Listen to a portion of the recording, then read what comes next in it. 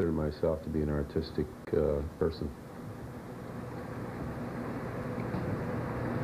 Explain, please, how you interact in conducting the business affairs of the group. Who do you interact with primarily?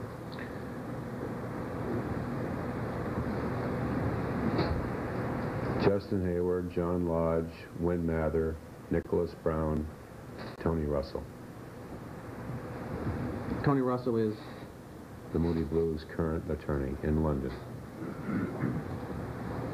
And your predominant responsibility is mostly, would it be accurate to say, mostly on the touring side? If that's what we're doing that month. If we're releasing a record, then my responsibility during that period is to coordinate on behalf of the band, because they're signed to an American record company, even though they live in England, to work with the record company, which is in New York and Los Angeles. And you will agree, I believe, that while Patrick was with the Moody Blues on records and touring, he paid an equal percentage along with the other members, except perhaps a lesser percentage on records? I don't know. Of your management royalty? I do not know. We're going to pause because the tape your deal here. was with... This is the trial on tape, as we've told you before, and we'll come back to this with more of the direct examination of the manager of the Moody Blues.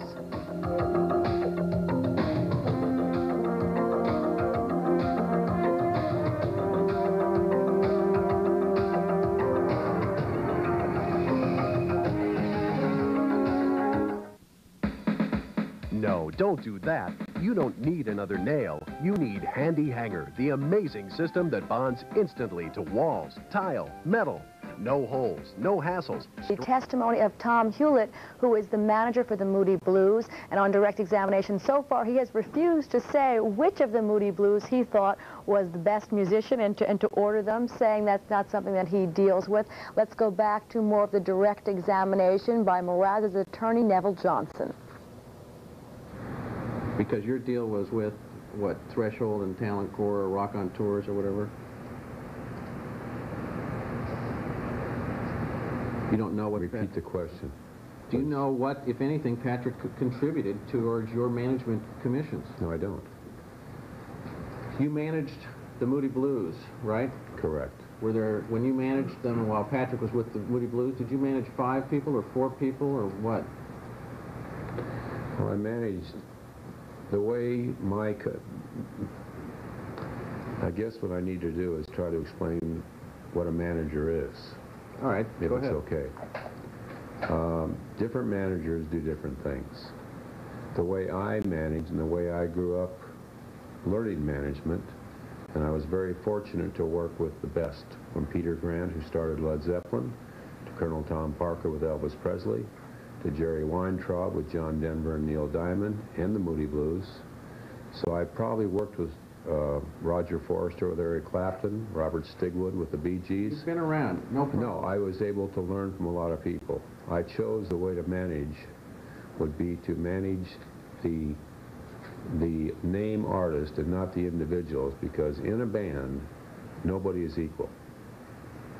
And there are, if you try to manage individuals, you as a manager, in my opinion, can only lose. So I do not manage any individuals in the Moody Blues. I help them. If they call me, I could give them some advice, but I'm not their managers. I think that's a very interesting view to handle it. I want to now question you and how you do your role as a fiduciary. Court will strike that last comment. Please restrict your comments to questions. All right. You say you don't treat all of them equally, right? You don't treat everybody in the band equally? Well, musically, you can't. How about their intra-band relationships? Do you treat them all equally, or do you treat some unequally? A band is made up of, it could be 9 individuals in a group like Chicago. It could be 3 individuals in a group like whoever, Wilson Phillips. In a group, some members step forward and take on the business aspects of that band. Some members wish not to. They trust their partners. So I never end up working with an entire band. I usually end up working with a part of the band with their office. What do you view your... Let me ask the question another way, because you didn't answer the question. So I'll ask it another way. What do you view the role, let's say in a hypothetical situation where there's one band member who's in a weak position business-wise, and the other four want to gang up on him and say, throw him out of the band. What do you view your role is in terms of protecting that weak person? Or do you have any obligation whatsoever? Do you just go with where the majority wants to go? I think I would go with what the band's... My job would be to do what the band wishes, unless I really felt it to be totally out of line. And then as a human being, I think I would speak up.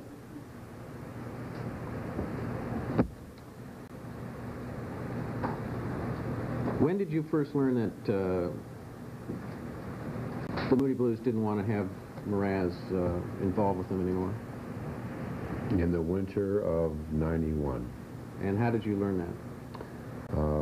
Justin Hayward called me in my office and stated that the band had had a meeting and that they were going to move forward in a different way without Patrick, and would I arrange a meeting with Patrick? And I said that was my job. It was not the first time I have done a job like that with a band member, not only the Moody Blues but other bands. And I called Patrick and we had a meeting. Can you pin down the time? No, I can't. You have no notes concerning it? No, I don't. How long did your conversation with Mr. Hayward last? Mr. Hayward? Yes.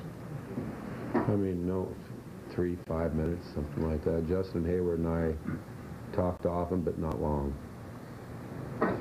Recount for us as best you can, word for word, what was said by you and Mr. Hayward concerning Mr. Moraz on that occasion. I can't recall, other than the fact it was, would I take a meeting with Patrick about him not touring with us this year.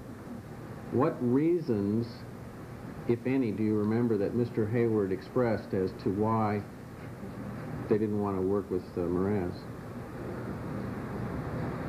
Well, he lived in America. I wasn't surprised with the phone call. So that's the only thing that you remember? Well, that's what's fresh in my mind. The rest I can't recall. Had you ever theretofore told Moraz, you know, you better scoot back to London and start hanging out there because these boys are dissatisfied? No. I mean, he was doing his thing. He moved here. It's his choice.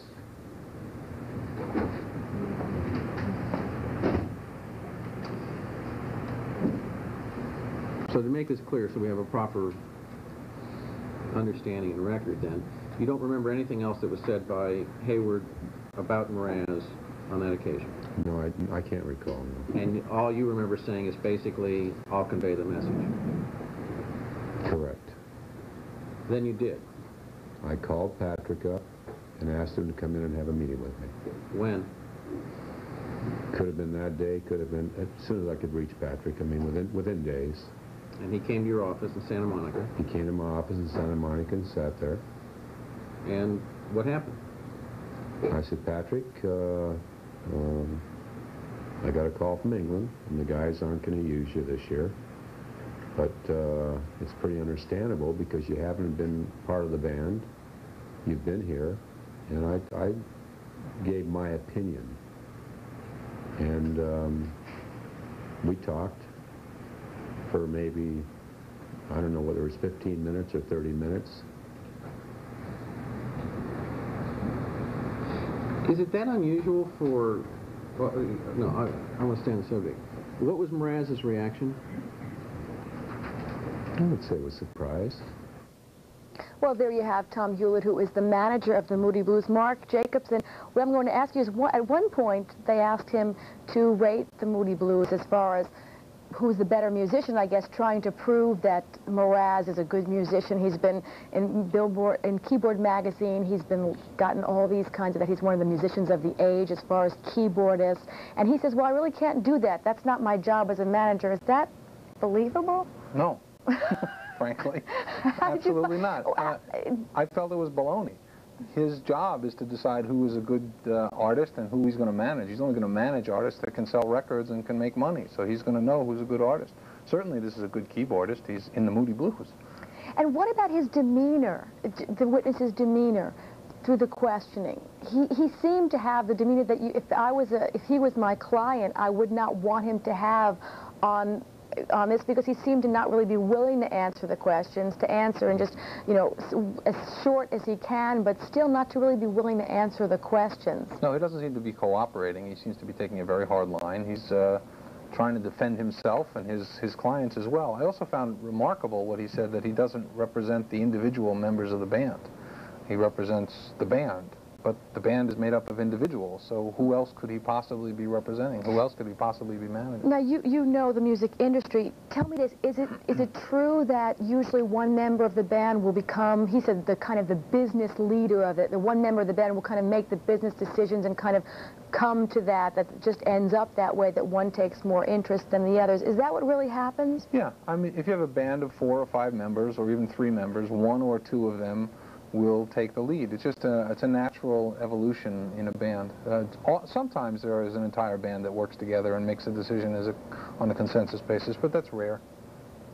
All right, the last question I would have is, the plaintiff's attorney doesn't do much cross-examination. What he's going to do is, with these witnesses, the Moody Blues witness, he's going to present them during his defense case. Tactically, what do you think of that? Well, I don't think I understand your question. Isn't this the plaintiff's lawyer who's asking the questions now? Right, right. But the Moody Blues attorney is not going to cross-examine the Moody Blues witnesses. He's going to present them as part of his case. Oh, I think that makes a lot of sense. I think the time to put on your case is all at once. Otherwise, it loses continuity. And since there's a jury here, making it as simple for them as possible would be the best. And you don't want to counteract some of the things that perhaps if something damaging comes out on direct examination, you wouldn't want to counter it right away?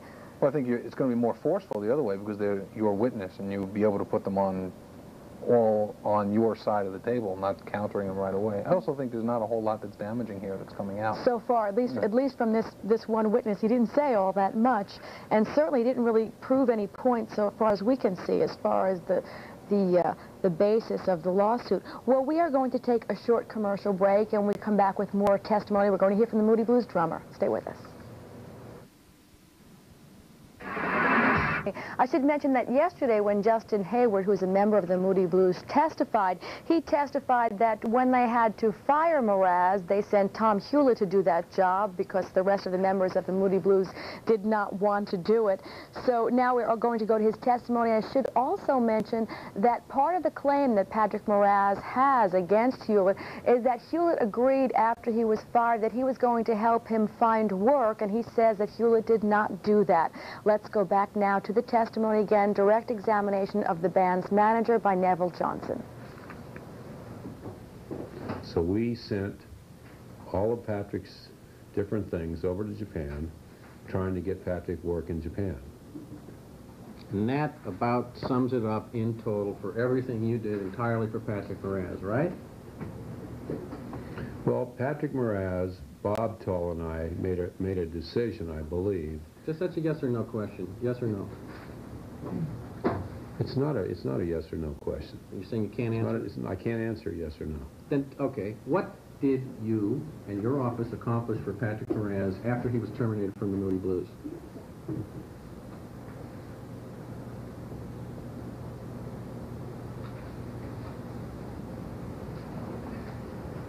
Identify everything you did to advance his career. It wasn't my job to advance his career. It was your job basically to stroke him so he wouldn't sue you, right? Not true at all. What did you tell John and Justin Hayward about everything you were doing to help Patrick Moraz since he'd been terminated by the Moody Blues? I didn't tell John Lodge nothing. I called Justin Hayward and asked to be minded if I helped Patrick. What did he say? No, not at all, Tom. What did you tell him about the problems, if any, that Moraz was having at that time? I don't recall. You have a good memory? I think I do.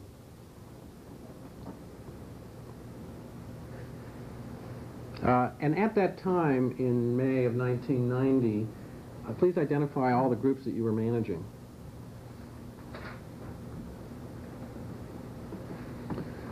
A Russian band named Gorky Park, the Beach Boys, not managing, consulting. Managing or consulting. A group called Badlands, the Moody Blues,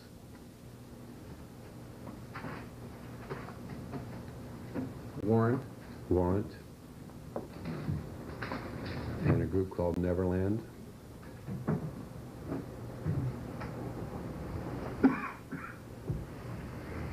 That's all I can think of. And Warrant and the Moody Blues and the Beach Boys are all huge groups, aren't they? They require a lot of time and attention. When they're working. Well, the Moody Blues require no attention when they're not working, or very minimal? Very minimal. So were you very busy at that time in May of 1991? May of 1991, yes, I would have been busy. And where did Moraz fall on the list of priorities as to, you know, acts that you were helping to further their career? I don't think my office does a list of priorities. I think we work on everything conscientiously and do a job. And one thing about my kind of office is when I'm on a phone call to Japan, or I send a fax to Japan, the fax or phone call might include 3 different parties in the same fax, because my office is dealing with the party in Japan or in Europe also the same way. So you can't give me an answer as to where Moraz was on the order of priority? It was important to me. How important? It wasn't my #1 priority, but it was important to me.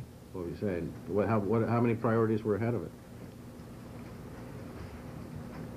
I don't know. And then Moraz, he was trying to call you all the time, wasn't he? Trying to find out what was happening.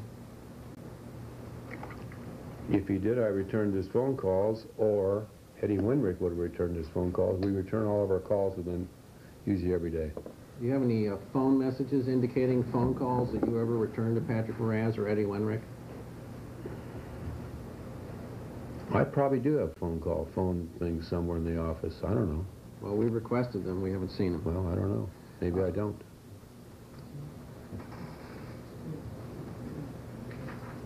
Did you ever promise Moraz you were going to try and get him soundtrack work? We made an attempt to. Eddie Winrick went to several different, I don't know what you'd call them, but several different people in the soundtrack business who work with directors and producers on music for film. And there was no business, right? Did we get any? Right. I don't remember. Well, you would. Did he have opportunities? I don't know, because I had Eddie Winrick doing this. Oh, so you didn't do it, Winrick did it? Correct. Because those were his contacts because of his growing up in Epic as an A&R person. Could you identify for me exactly the names of the companies that Winrick reportedly approached on behalf of Moraz vis-a-vis soundtracks? Well, I know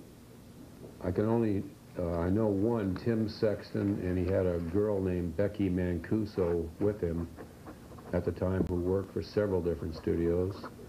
I know he went to David Kirschenbaum, who is a producer of Tracy Chapman and other people who joined a company called Morgan Creek.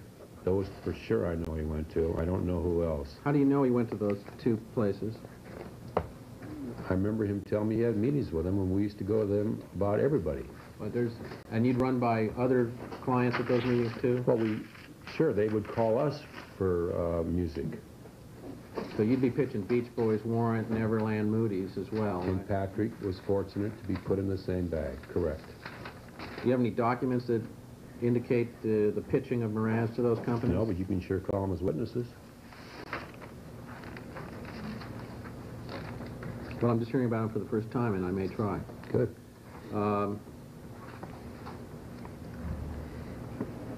Did you testify that you tried to get Moraz on the Yes Tour, too, didn't you? Yes. Who did you call? You called a man named Larry Maggot? Yes. And he said, sorry, it's all booked up. We don't need any more people for Yes, right? No, he did not say it that What way. did he say? Larry Maggot I've known for 25 years. He's the biggest producer in the city of Philadelphia of shows. And he was written up in one of the trade magazines as the producer of a new Yes Tour. I didn't know Larry to be doing those kind of things, so I called Larry up and I said, hey Larry, I just read about the Yes Tour you're doing. Are you interested in Patrick Moraz? He says, why? You aren't using him? No, he's not going to be in the Moody Blues Tour this year. He said, let me check. I'll call you back. Called me back within 2 days and said, no, I checked. They aren't going to need him. It's all full up. Okay. Were you aware at any time that Moraz had been instructed by the Moody Blues that he was only to talk business between the Moody Blues by the utilization of lawyers as intermediaries? No.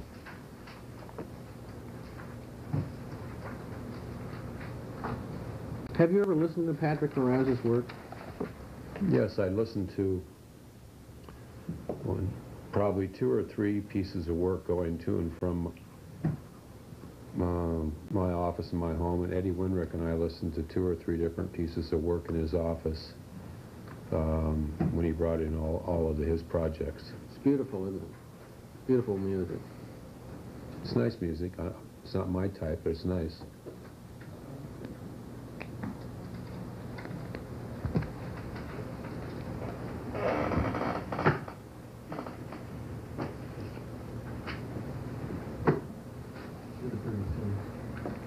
You know who David Moss is? I do today. Who is David Moss? I believe he's Patrick's accountant with Touche Ross. When did you learn who David Moss was? When I was going through I don't know what you call them, some of the files of the deposition. See it?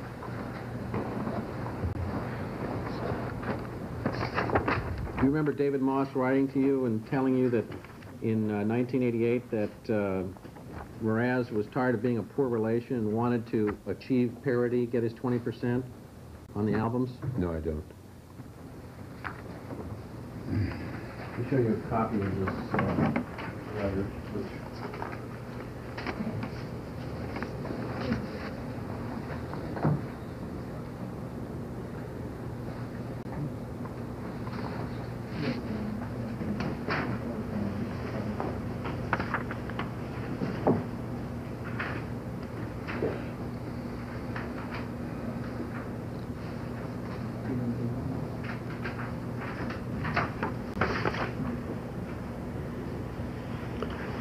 I'm sure I got this letter, but I don't remember getting it at the time.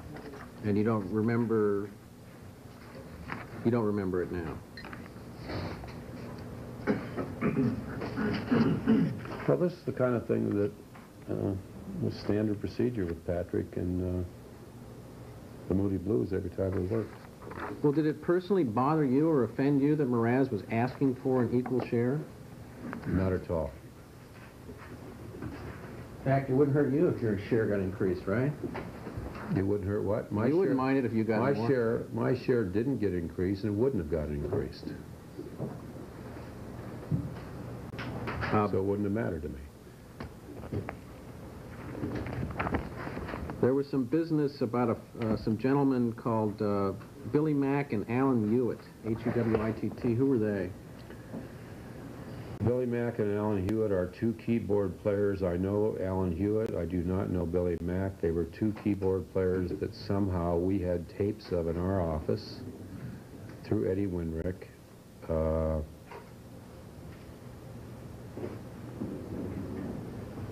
And you had given them, then they were based in L.A., weren't they? I know Alan Hewitt is. I don't know where Billy Mack lives. And you pitched Alan Hewitt to the Moody's on May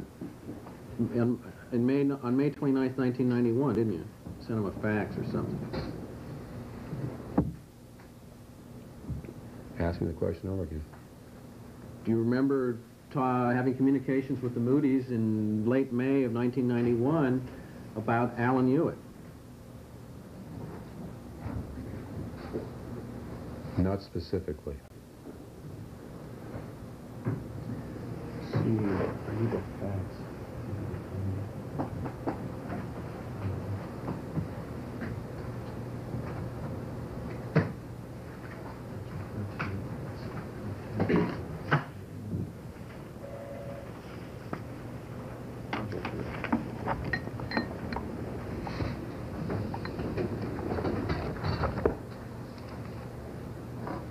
Didn't you try and get Moraz back into the Moody's at one point in or about May of '91? No, I did not. Do you deny then having a conversation with myself and Bob Thal, a joint conversation in which you discussed the possibility of Moraz's rejoining the Moody's? No, but you just asked me if I tried to. Yeah. Did you try? No, I did not. That's the end of the examination of Tom Hewlett. At least for the present time, he is not going to be cross-examined by the Moody Blues attorney at this point. The attorney is waiting until he presents his own case on defense. Well, Mark, one thing that struck me is the way this examination went at one point where he's talking about the fact that he tried to help Moraz get work after he was dismissed from the Moody Blues, and he says, the witness says to the attorney, you can sure call them as witnesses, and the attorney says, it's the first I heard of it. I may just call them, and the witness goes, good.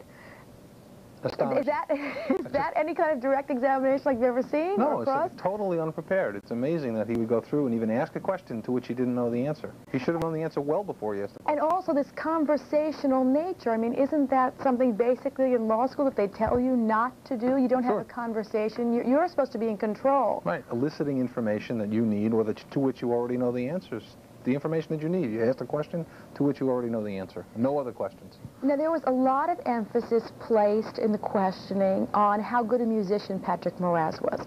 At one point, the attorney asked, well, you heard his music, it's beautiful, isn't it? And he conceded that it was nice, not his taste. Is that important, how good a musician he is? I mean, isn't it a fact that this is a band and they want to play with whoever they get along with, perhaps, and that it doesn't really matter if he's the best musician in the band or maybe a mediocre musician in the band? Well, there's a couple of things going on. I think the questions they were talking about is his ability as a composer, which is different from his ability to be a keyboardist. And his ability as a keyboardist, as a musician, is something that is fungible. You can buy somebody who's a good keyboardist. You don't necessarily have to get along. If he's going to help write the songs, then they all have to have a similar vision of life and the world and each other and love and marriage and all those things. It's true. Yeah. So I think what they were trying to elicit in the earlier part of the testimony was whether he was a competent musician and able to do his job.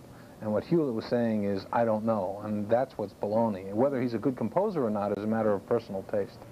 What about the fact that we have articles where he actually criticized the Moody Blues, Moraz, as saying that, you know, they're kind of stagnant, they're not doing what he wanted to do, and this was before he was fired, and perhaps the group didn't want him around because of that. You know, there's a member of the band, or at least in his view a member, or certainly a session musician even in their view, and maybe they don't want someone around who's going to criticize them in the press. That probably has something to do with it, but if he has a contract, then there's no reason that they can fire him. That's not enough of a reason to fire him, I need to say. Well, we're going to take a commercial break, and when we return, we are going to hear from the drummer of the Moody Blues, so stay with us.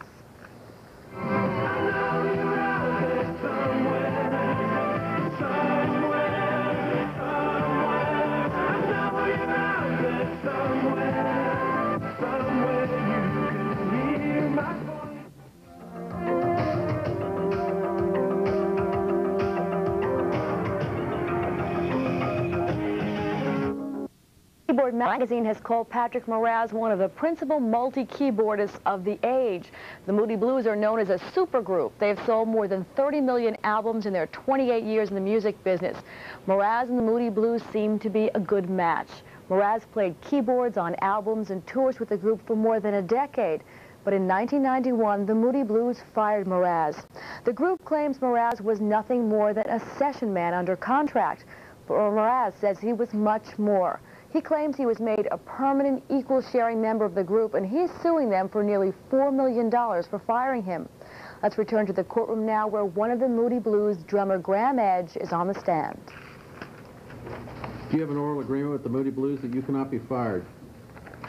Of Tom Hewlett, who is the manager for the Moody Blues, and on direct examination so far he has refused to say which of the Moody Blues he thought was the best musician and to order them, saying that's not something that he deals with. Let's go back to more of the direct examination by Moraz's attorney, Neville Johnson. Because your deal was with, what, Threshold and Talent Core or Rock on Tours or whatever? You don't know what... Repeat the question. Do you know what, if anything, Patrick contributed towards your management commissions? No, I don't. You managed the Moody Blues, right? Correct. Were there, when you managed them while Patrick was with the Moody Blues, did you manage 5 people or 4 people or what? Well, I managed the way I guess what I need to do is try to explain what a manager is. All right, if go it's ahead. Okay. Different managers do different things. The way I manage and the way I grew up learning management, and I was very fortunate to work with the best, from Peter Grant, who started Led Zeppelin, to Colonel Tom Parker with Elvis Presley, to Jerry Weintraub with John Denver and Neil Diamond, and the Moody Blues. So I probably worked with Roger Forrester with Eric Clapton, Robert Stigwood with the Bee Gees. You've been around, no problem. No, I was able to learn from a lot of people. I chose the way to manage would be to manage the name artist and not the individuals, because in a band, nobody is equal. And there are, if you try to manage individuals, you as a manager, in my opinion, can only lose. So I do not manage any individuals in the Moody Blues. I consider myself to be an artistic person. Explain, please, how you interact in conducting the business affairs of the group. Who do you interact with primarily?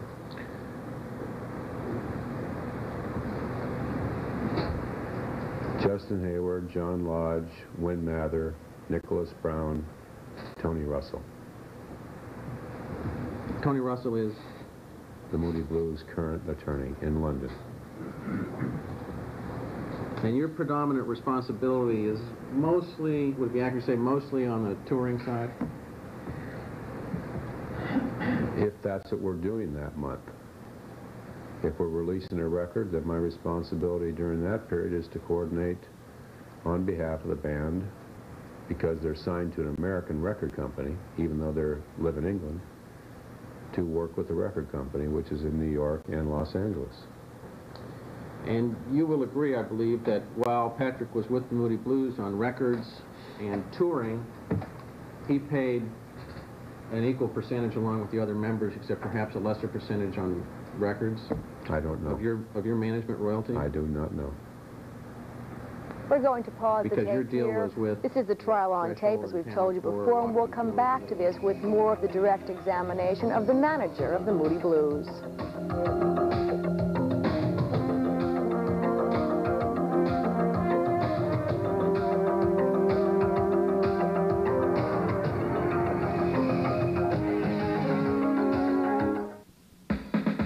No, don't do that. You don't need another nail. You need Handy Hanger, the amazing system that bonds instantly to walls, tile, metal.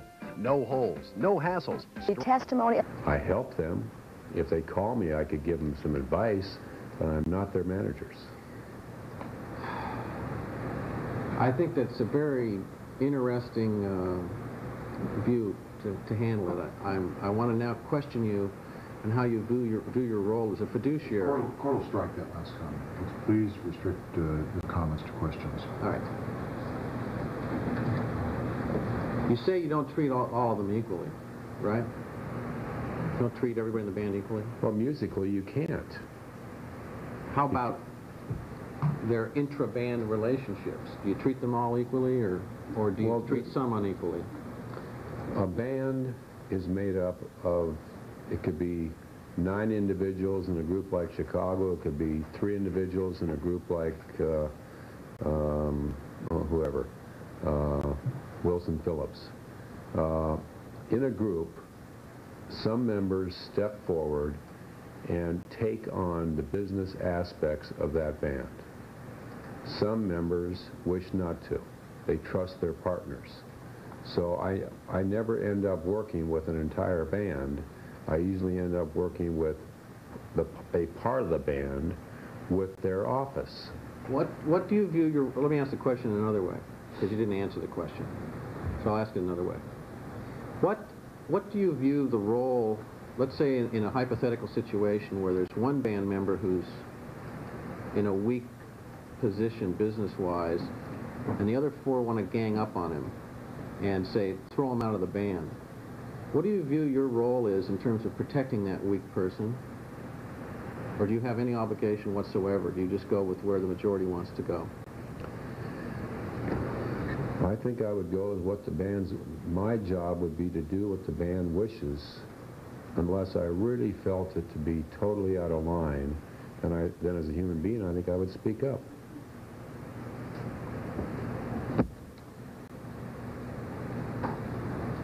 When did you first learn that the Moody Blues didn't want to have Moraz involved with them anymore? In the winter of '91. And how did you learn that? Justin Hayward called me in my office and stated that the band had had a meeting and that they were going to move forward in a different way without Patrick, and would I arrange a meeting with Patrick? And I said if that was my job. It was not the first time I have done a job like that with a band member, not only the Moody Blues but other bands. And I called Patrick and we had a meeting. Can you pin down the time? No, I can't. You have no notes concerning it? No, I don't. How long did your conversation with Mr. Hayward last? Mr. Hayward? Yes. I mean, no, 3-5 minutes, something like that. Justin Hayward and I talked often, but not long.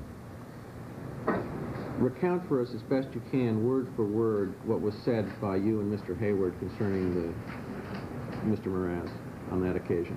I can't recall, other than the fact it was, would I take a meeting with Patrick about him not touring with us this year. What reasons, if any, do you remember that Mr. Hayward expressed as to why they didn't want to work with Moraz? Well, he lived in America. I wasn't surprised with the phone call. So that's the only thing that you remember? Well, that's what's fresh in my mind. The rest I can't recall. Had you ever theretofore told Moraz, you know, you better scoot back to London and start hanging out there because these boys are dissatisfied? No. I mean, he was doing his thing. He moved here. It's his choice.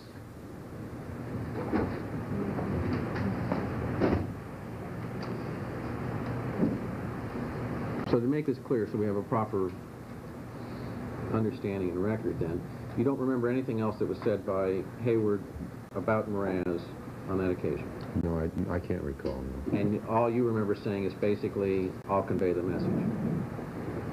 Correct. Then you did? I called Patrick up and asked him to come in and have a meeting with me. When? Could have been that day, could have been as soon as I could reach Patrick. I mean, within days. And he came to your office in Santa Monica? He came to my office in Santa Monica and sat there. And what happened? I said, Patrick, I got a call from England, and the guys aren't going to use you this year. But it's pretty understandable because you haven't been part of the band. You've been here, and I gave my opinion. And we talked for maybe, I don't know whether it was 15 minutes or 30 minutes.